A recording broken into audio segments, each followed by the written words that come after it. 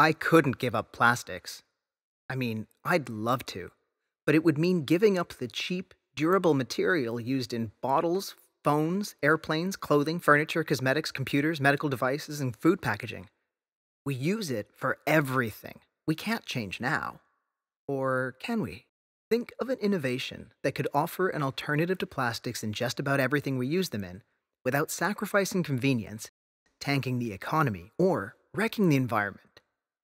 Now imagine it's been around us all along. It's cellulose, a naturally occurring fiber from wood and plants, and over 78% of Finland is covered in forest. Cellulose can be processed to perform just like plastic. At VTT, we thought it's time to use forests for something other than paper, and developed food packaging out of cellulose from idea to prototype in just 3 months. In this cellulose package, food lasts 10 times longer.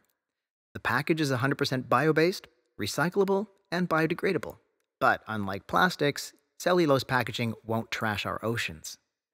Maybe we can change after all. We're solving the greatest challenges of our age. Follow us and change the world, one package at a time.